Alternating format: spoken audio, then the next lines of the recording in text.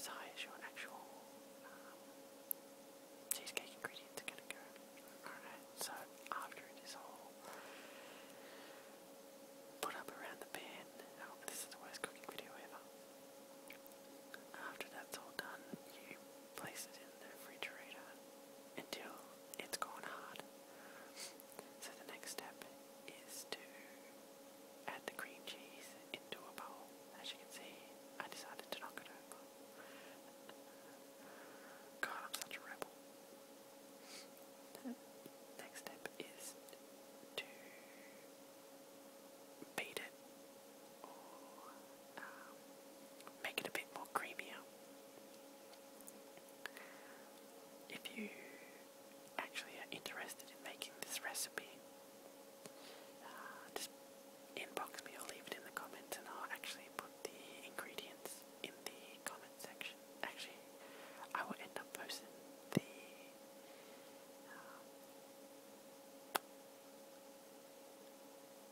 not ingredients, the recipe in the description, as this is about 14 minutes of just horrible, just horribleness.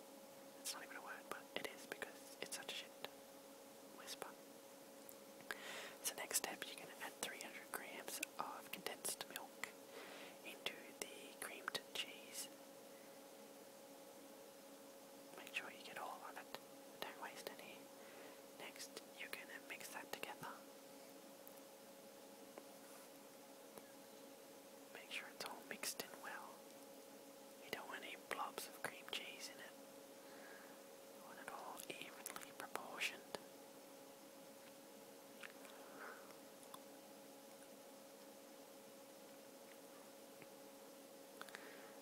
There we go, it's starting to turn into a proper runny mixture. Except for the side up there, but I'm not the one who made this, so... Alright, so you're going to add in half a cup of castor sugar into the cream cheese and condensed milk mixture and mix that around thoroughly. If I am remembering the measurements wrong in this whisper and you are interested in making it, just double check the description, as I will have all the correct measurements in there. Alright, so next step